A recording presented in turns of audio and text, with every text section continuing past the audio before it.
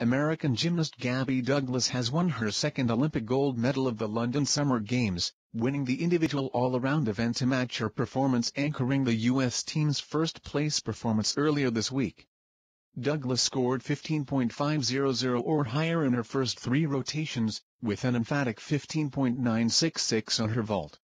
Douglas led the field of 24 gymnasts with 47.199 points as the top-ranked athletes entered the 4th and final rotation, on the floor exercise.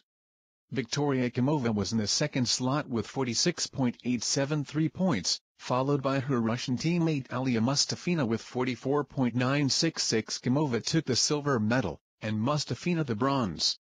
Going into the final rotation, American Ali Reisman was in 5th place.